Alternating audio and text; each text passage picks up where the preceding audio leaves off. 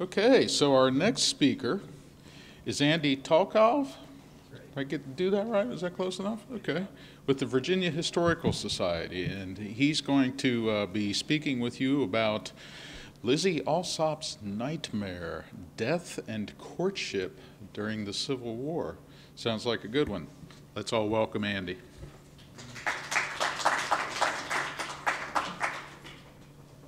How's everyone doing? Good. Good, thank you, Jack. So the first thing I probably have to say is that locals to Central Virginia would pronounce this name Alsop, right? I'm from Massachusetts, where we have a tendency to pronounce all sorts of things incorrectly, like Worcester and things like that. So just remember Alsop. I might even mess it up as we go along. And I spent, I don't know, maybe 2 years with Lizzie transcribing her journal. So, you know, people would say, "Oh, Andy, what are you doing tonight?" And I'd be like, "I'm on my date with Lizzie." So it was a long process. You know, Christie's talk was so big in its scope, and my talk is so minuscule in its scope that I hope it doesn't pale in comparison, but we'll give this a try.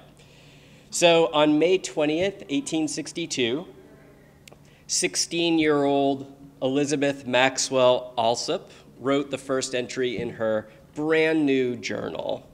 And during the next 16 years, she filled ultimately 9 volumes, which were about 1,100 pages, with her most private thoughts about life and death, love and hate, her successes and failures, and her greatest hopes and darkest fears. Now, Lizzie's journal, and I may be a little biased, but I think Lizzie's journal is pretty extraordinary for a few reasons. There are quite a few reminiscences that were written after the Civil War by women who were teenagers during the war, but there are relatively few diaries that were written as events were unfolding that were written by teenagers. So Lizzie gives us a not unique, I mean, of course it's unique to her, but a pretty rare view of what a young woman's view of the events that were surrounding her looked like. Also, during the war, Lizzie lived in Confederate Richmond, which we'll talk about in a second, but she also lived in Fredericksburg, and she lived in Fredericksburg while it was both under Union occupation and also under Confederate occupation or Confederate control. So she has a number of viewpoints that she's able to comment on, which makes her journal interesting. And lastly, I think her journal is really accessible to us, to 21st century readers, not only because she writes about universal themes that really any teenager today could probably relate to, but because she does it with relatively plain language, even though she was remarkably intelligent and well-read. Her writing is devoid of the overly romantic affectation that a lot of mid-19th century writers sort of take on. So it's sort of plainly written, and she was incredibly honest. So Lizzie's journal, from the academic standpoint, Lizzie's journal offers us a view into the wartime politicization of adolescent women and education practices in the mid-19th century and courtship or dating and religion and the changing relationships between enslaved African Americans and slave owners and the effect of Union occupation on Southern civilians, and also this pretty immense social network that the Alsops put together a century and a half before Facebook. But on a more personal level, we have the opportunity to watch a young woman transform, a teenager transform into a young woman who struggles with very common things. She struggles with her anxieties, she struggles with her temper, she struggles with her impatience, which she had a lot of, in an effort to become the thing she wanted to be, which was a disciplined student, a dutiful daughter and sister, a faithful friend, a patriotic Confederate, and ultimately a submissive Christian. So Lizzie was born into a world of privilege on March 17, 1846. And her parents, Sarah and Joseph Alsop, Sarah's on your right. Some would say she's a handsome woman. They were among the wealthiest residents of Fredericksburg, Virginia. In 1860, Joseph owned $130,000 in real estate and personal property, including 48 enslaved men, women, and children. By 1860, Sarah, Joseph, and their 5 surviving children lived in a substantial home, at 1201 Princess Anne Street in Fredericksburg. Lizzie's oldest brother, 22-year-old William, studied law, and 21-year-old George was a student of medicine. But the education of their daughters was also important to Sarah and Joseph. And Lizzie, here at your right, and her oldest sister, Nanny, at center, attended the Southern Female Institute in Richmond.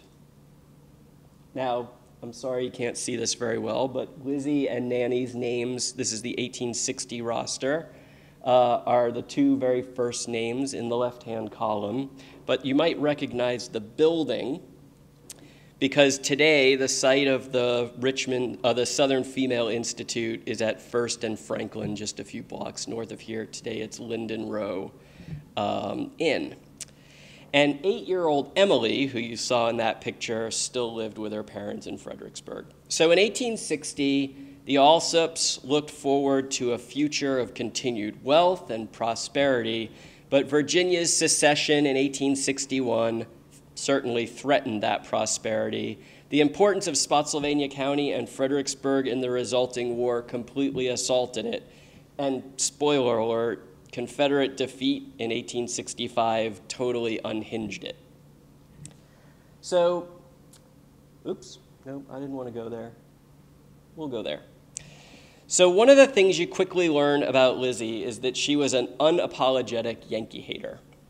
And she expressed her Confederate patriotism with a fiery passion that maybe only teenagers can pull off. So, for example, while she was at home in June 1862, after being evacuated from Richmond when the Union Army got too close for comfort, Lizzie wrote, "We Confederates, generally speaking, are the most cheerful people imaginable and treat the Yankees with silent contempt. They say the ladies of Fredericksburg now bend their necks to walk under the stars and stripe and seem to be of humble and contrite spirits. They little know our hatred in our hearts towards them or the great scorn we entertain for Yankees," underlined. Now, a few weeks later, she was even more blunt. She wrote, "I never hear or see a federal private or officer riding down the street that I don't wish his neck might be broken before he crosses the bridge." So clearly, Lizzie didn't really care for Union soldiers. Now, another, in 1,100 pages, another sad and really striking thing about her journal is the almost ever presence of death. Now, of course, there's a war on, right? So we wouldn't not expect to see lots of references to friends or relatives who were killed in the course of the war, but she mentions the passing of dozens of people in the course of her journal.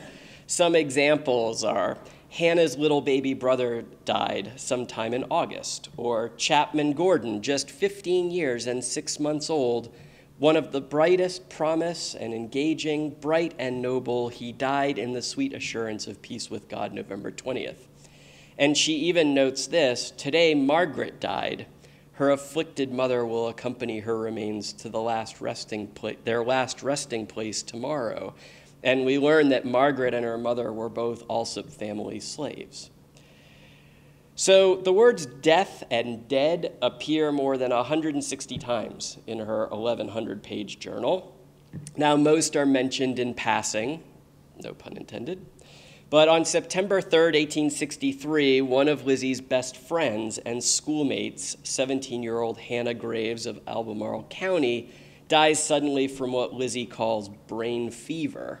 She wrote, "Hannah is dead, and I write those dreadful words without shedding a tear, nor a sigh escapes me.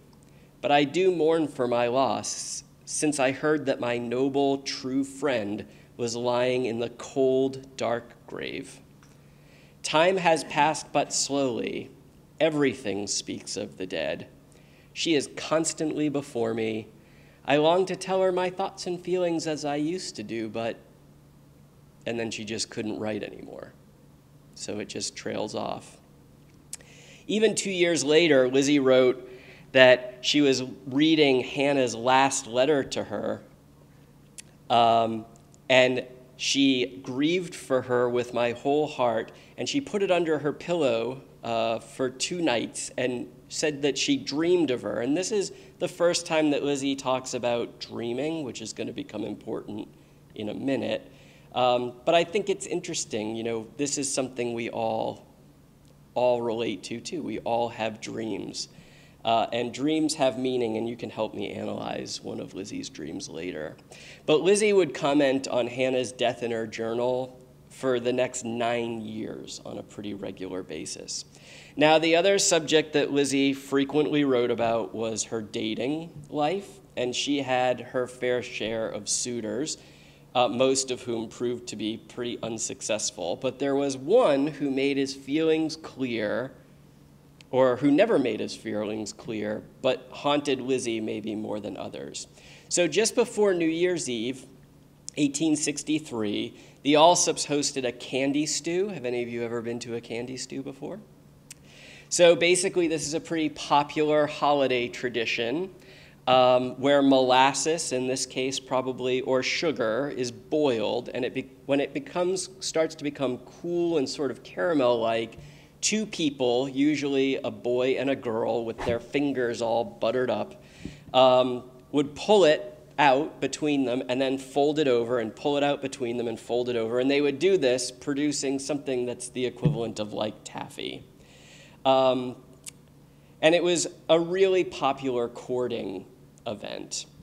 And so among a number of the many Confederate officers who were at this party was one Confederate colonel named Stapleton Crutchfield.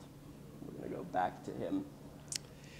So born in Spotsylvania County, the 28-year-old Crutchfield was the son of the late Oscar Minor Crutchfield, who had been Speaker of the House of Delegates from 1852 to 1861. Now, I found one reference of him being referred to as Stape, but I'm not going to do that because I think it's weird.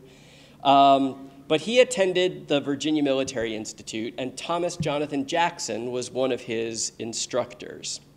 Now, how many of you have ever heard of this guy before? I know there are probably 2 of you, right? Well, 3 of you. So, okay. So he graduated first in his class in 1855 and stayed on as a professor of mathematics and tactics. Now, in 1861, he served for an entire 3 months as superintendent of the Virginia Military Institute before he joined the Army and served as a major in the 9th Virginia and then the 58th Virginia Infantry. Now, he ultimately, he had some health issues, and so he ultimately was promoted to lieutenant colonel and served as now Lieutenant General Thomas Jonathan Jackson's chief of artillery through the 1862 Valley Campaign.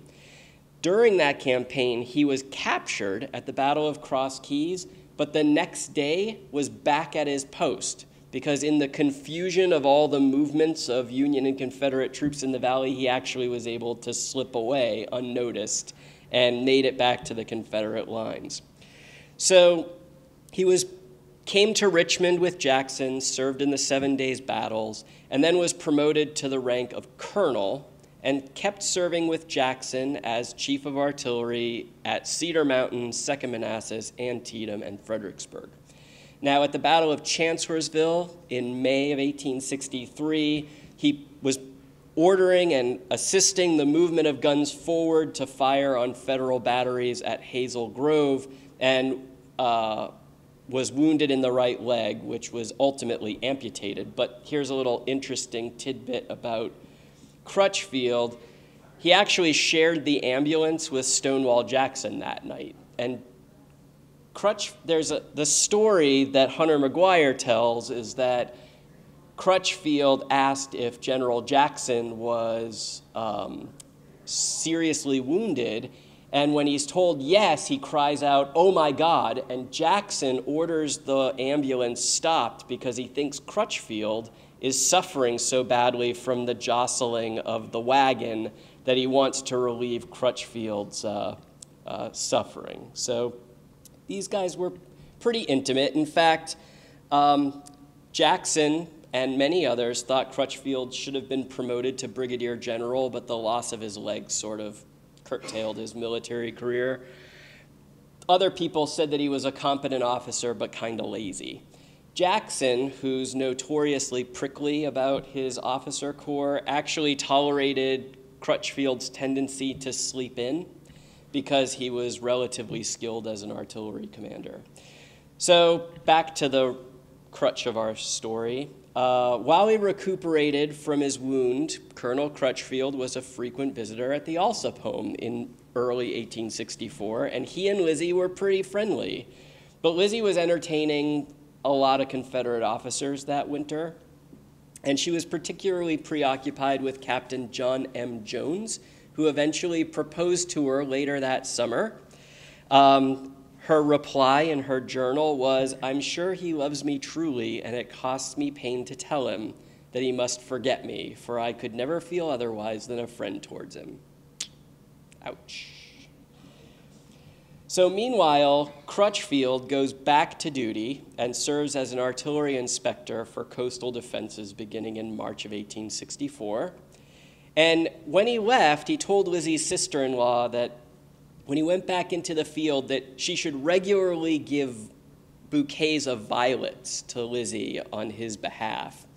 Ultimately, Crutchfield becomes the commander of the artillery units in the defenses of Richmond. So here we are at the beginning of 1865. Lizzie was 18 years old at the time. Mind you, Crutchfield is 28 years old when they meet, so there's quite an age difference, but this didn't seem to bother a lot of people during the war. A lot of Lizzie's suitors were quite a bit older than she was. And her first diary entry for that year is an appeal to God that before the dawning of 1866, our independence may be won and we at peace with all men. And in March, she continued to express confidence in Confederate success. She said, "Never has one doubt of our ultimate success crossed my mind. Before the showers of April shall begin to fall, awakening the buds and flowers, a battle must be fought, a victory won. And can I doubt which side will be successful?" And then on April 2nd, the Confederates evacuate Richmond, and Crutchfield's gunners join the retreat as an infantry brigade because they had to leave their heavy artillery behind. And while he's leading, now remember, he's an amputee, but he's leading an assault against the Union 6th Corps at Sailor's Creek on April 6th, and he's decapitated by a Federal artillery shell. And his body is never recovered. It's probably could be still buried somewhere out near Sailor's Creek. And the Army of Northern Virginia surrenders 3 days later. Now, Lizzie becomes aware of his death on the 22nd, right? So he dies on the 6th. Things are in confusion. She finds out about his death on the 22nd. She writes, "Colonel Crutchfield is dead. I remember him so full of hope, so certain of our ultimate success. But with him, as every other expectation, we trusted and fought in vain. I cannot say that I wish he was alive, for every Christian soldier who fell in battle during this war must rejoice that they were spared the sorrow of seeing our country's degradation. I think if I were sure of going to heaven and it pleased God to take me himself, I should be glad to die. But I suppose we must not wish to avoid our troubles, for they are sent as a punishment with us all, but live and bear them." How hard it is, how hard seeing them, our enemies, walking our streets, forcing our gray-headed fathers to take the oath, and feeling that our cause is lost, our country subjugated, our army disbanded, nearly breaks my heart. Some people seem to be able to forget our national grief, but it weighs me down and almost crushes me beneath the intensity of its bitterness. She's going through some things here. So through June and July, Lizzie continued to try to come to terms with Confederate defeat. And for Lizzie, a proverbial nightmare has begun, but also as the world that she knew came crumbling down around her. But also, Lizzie had some real nightmares, and here we get to the crux of the talk. So on July 10th, 1865, Lizzie wrote, "Last night I had such a strange, troubled dream that even the remembrance of it oppressed me when I woke. I thought we were having a large party, that the guests were assembling in the old parlor, when in the midst of the laughing and talking, Colonel Crutchfield walked in. I remember his taking my hand in his and my saying to him, 'I'm so glad you were not killed.' And then the scene changed. Ladies and gentlemen, pay attention, please. At 2 o'clock, John Costi of the I'm going to finish by 2 Civil War o'clock. presents a talk called The Furled Banner. It'll be on the 3rd floor at 2 o'clock. And so anyway, she says, 'I'm glad you weren't killed.' Then the scene changed. People are hurrying around. And she said, 'I know not where nor why.' And again it seemed that Colonel Crutchfield and I were to be married. He's so pale, so ghost-like, and all in black. It's been haunting me all day, and I cannot forget the dream.' And for me, Lizzie's nightmare was pretty hard to forget too. Now, I'm not a dream analyst, but let's just pretend that we are for a minute. So not only is Lizzie mourning the death of her friend, Colonel Crutchfield, which certainly could have just been what was at the core of the dream, Lizzie and the rest of the people around her, at least her intimates, were all mourning the loss of their country as well, and Crutchfield may have been a stand-in as a symbol for both of those things. Now, Crutchfield's appearance in black, no mystery here. Mid-19th century women frequently wore black during the earliest stages of mourning, and Lizzie would have been surrounded by women in Fredericksburg who had lost sons and husbands and fathers. Black would have been a very common dress code in the year after the war. And there were even some Confederate women who wore their mourning clothing in 1865 simply to mark the death of their country. Now, I did look into dream analysis a little bit, and the idea when someone takes your hand is kind of interesting. Crutchfield taking her hand may suggest that he was carrying her over to the other side into her own death, which she mentions in relation to him before. And in fact, the fact she doesn't resist may suggest that subconsciously she's willing to go. And she literally, in this dream, would marry her passing. And of course, Lizzie, as a young woman, was pretty concerned about her love life and the fact that she and Crutchfield were to be married in her dream, something she didn't seem to consider in life, suggests her strong feelings for him and her anxiety about her own future and wish to be married. She'd already rejected by this time 4 people who proposed marriage to her, most recently back in January, and she was going to hold out for true love, but started to question whether it would actually come to her. So nearly a year after Appomattox, she mentions Crutchfield again. She wrote, "We are in a list of officers who had died," and she writes, "We are at peace outwardly only, though. Our hopes are dead, our cause is lost, our country no longer our own. Then I was just 18. Now I am 20 years old and feel sometimes as if 10 years or more have been added to my life since those days that can never come again." And in the next decade, the Alsops would struggle to adapt to the financial and social changes that were caused by the war, as well as to the everyday events that happen in all of our lives, and Lizzie documented all of it. It was a world that Lizzie couldn't have imagined back in March of 1862 when she penned that first journal entry, but like most, she carried on. She eventually married and had children, and I'm glad that she left us with this window into a life lived during one of our nation's most troubled times. And I'll leave you with this. It does kind of make me wonder which of our emails people are going to be reading to an audience like you 150 years from now. Thanks.